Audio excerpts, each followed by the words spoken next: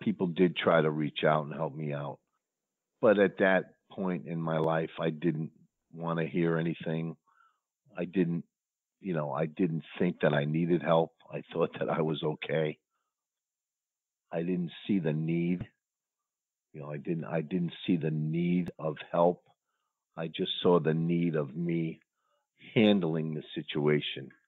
And then, there I am at 18 years old. I'm a father. Uh, we had a baby boy. By the time when I was 20 years old, we were divorced. We were through. Um, and that was just a painful time in my life also. And that's even when the drug use switched from the relatively, cocaine.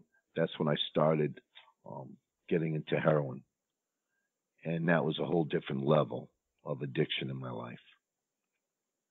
Just a different a different kind of addiction. If people could understand, it was a physical addiction. I mean, I actually physically needed the drug to to survive, to operate. I needed to have that drug in my body, and I was just a whole different level of enslavement.